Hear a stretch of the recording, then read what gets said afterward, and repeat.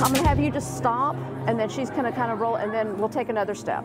Okay, and then she's going to rotate around, and then you take another step. Okay? Oh, are the lines? And then you're just going to hold it. You're just going to hold it out like this, like you're just the sun. Okay? And everything goes around you. Okay?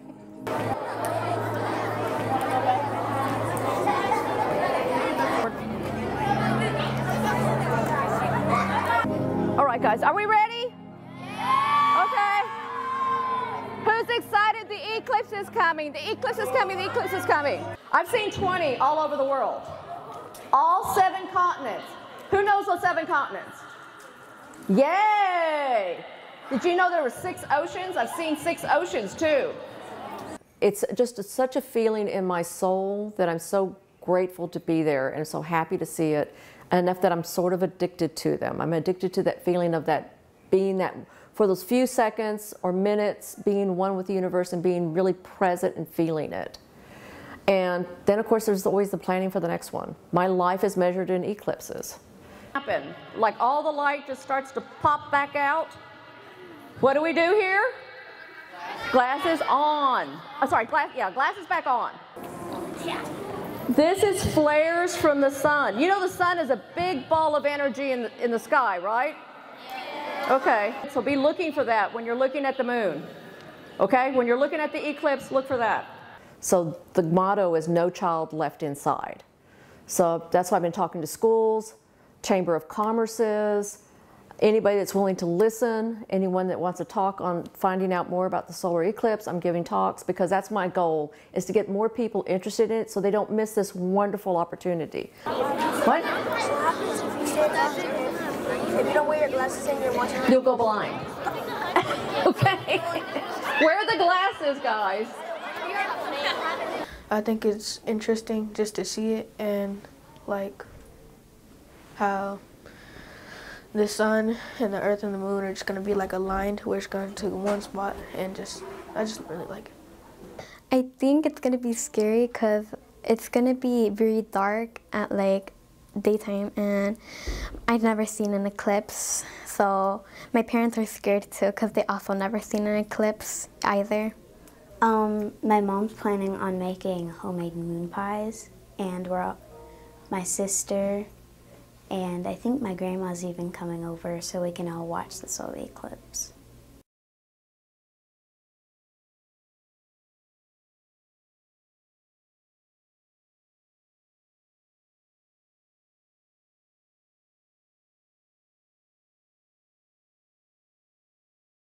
So my first one in North America was the 1991.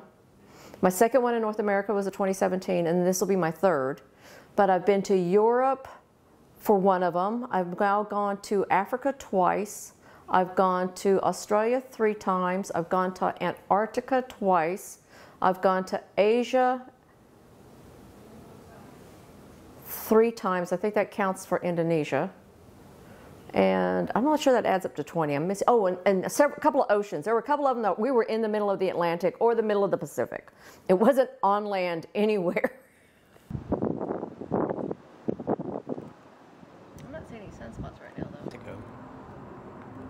Reused. My friends and family know that there's a total solar eclipse coming. Just, you know, Letitia's going. Just Letitia's going. I have had a couple of things in my life that were kind of challenges. One is when my first husband died in 2010. I really seriously considered so he died in June. There was a total solar eclipse in South America that I hadn't even booked for because we were dealing with his health issues. And he passed, and I just said, you know what? I watched his dreams die with him, and I'm not going to let my dreams die. So I went to the 2010 by myself.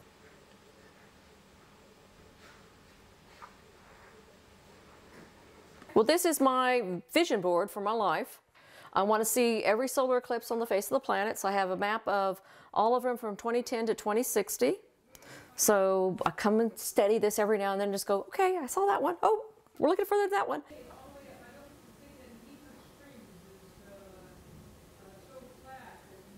And then I have my wonderful husband, me, on the beach. This was our first eclipse together on the Great Barrier Reef and the Sandy Cay, right after that. So he's right now the center of my life, except for eclipses. I did put the eclipses higher than him. That one's good. Yeah, go back that way. Go back that way, okay.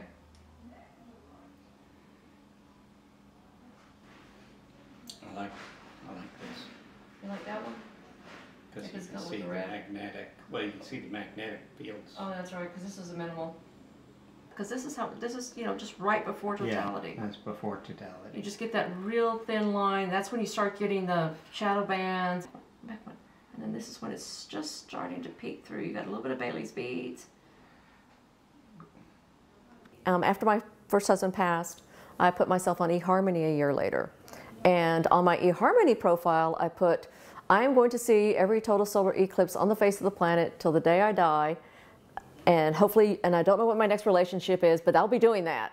So I figure a lot of people self-selected. The ones that didn't know what it was were just like, yeah, that one's crazy. The ones that knew what it was and how much it cost, they went away. Daniel was the one that went ahead and looked me up online, saw my videos and said, that's pretty cool. And then reached out to me, and we've been together ever since.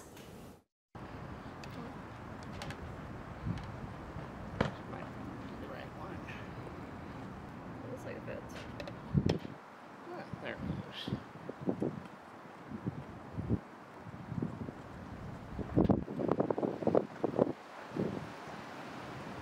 There.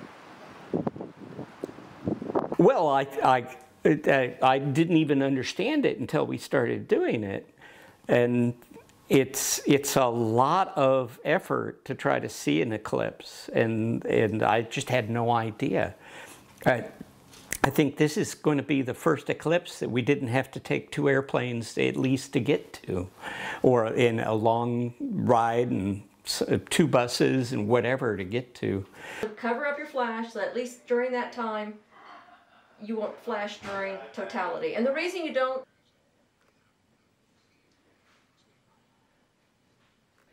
oh, that's good. That's good. Did everybody recognize you too?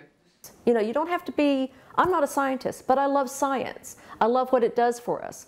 I love the fact that in 1878, the last time that the eclipse came through Texas, they had to use geometry and math and a sextant and calculate their position from the stars. All I have to do is look at my phone. I love technology. It makes it so, it's so much easier to see an eclipse now than back in 1991. Better TV, but